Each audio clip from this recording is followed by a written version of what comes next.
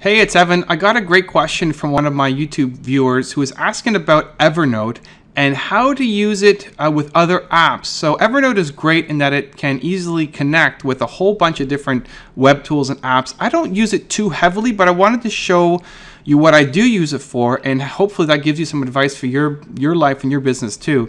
So this is my Evernote desktop version, and mostly I use Evernote to record things and then be able to have it on any device that I need. So most of my Evernote lists are just that, they're lists, they're ideas. So this, for example, is food. This is something I need to buy for my breakfast, for the office, for my home. And so when I'm at the store, I might type this up on my computer, and then I'm at the store and I can load it up on my phone and I know exactly what I need to get. Sometimes I'll use it in conjunction with my mobile device if I'm reading something. This is a PDF from Tim Ferriss's book, The 4-Hour Chef. It's talking about cooking. And what I did was I took a screenshot of it, and within my mobile device, once you take a picture of something or a screenshot, you can save it to Evernote. And so I did that, and now I have this, kind of point form, quick overview of his thoughts on cooking that I can load up anytime, and it's on every device I have because it's within Evernote. So I'll just quickly click the share option and then go to Evernote after I take the picture. Here's another one, again, from the 4-Hour Chef. Just took a screenshot. I like the page, so easy to remember. Instead of trying to write everything down, take a screenshot of my screen and save it to Evernote. If I go to maybe my business stuff for you guys to have a quick look, again, I'll use it for different, mostly notes again. But if I find, for example, a magazine article that I want to take a picture of, I want to save this information. So this is about avoiding the tax man. This is an article in a magazine I wanted to save. I didn't want to save the whole magazine, and I wanted to have, again, the information available wherever I needed it to be. So I took a picture with my phone, and this is about setting up different structures so that you're not paying a lot of taxes. This is for the Canadian government, for those of you guys who are from Canada watching this. And again, once I take the picture on my phone, I have the option to share it. I just pick business notes, and now I have this forever in whatever device I'm on.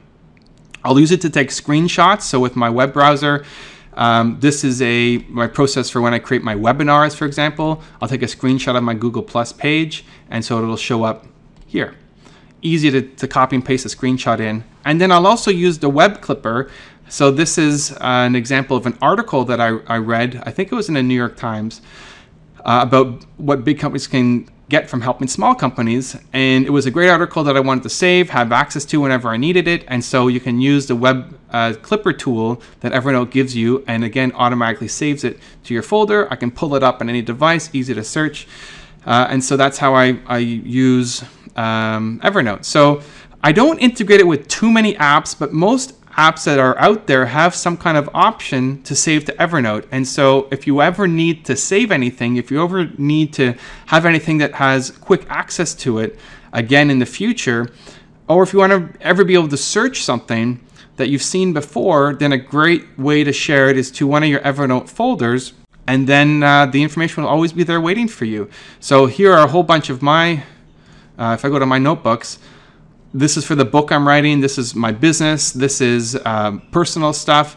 This is for one of the investments I've made into a salsa dancing company. Receipts, I have all the scanned receipts that I've put in. Family receipts, guitar music, doesn't have anything there yet. Memories, things I wanted to save. These are old pictures, clippings, things that I turn into digital instead of storing actual pictures. Recipes, salsa related to dancing. Self-tracking experiments I'm running on myself that I want to see the data. Places to check out in Toronto, which is my local city.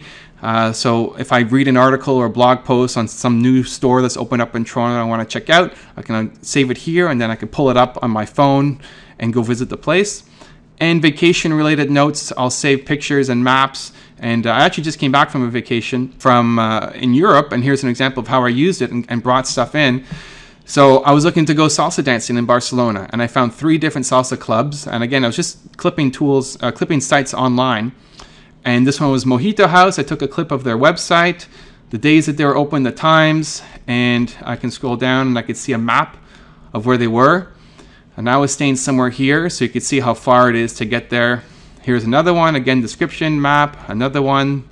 description, and a map. And so I'll save all this information so that when I'm actually on the ground in Barcelona, I don't have data access without paying crazy roaming fees. I have all this information down. I know when they're open. I know information about the location, and I can pull up their map and find out where I am and get there. And I'll do this often for any information I need offline. It's great for when you're traveling.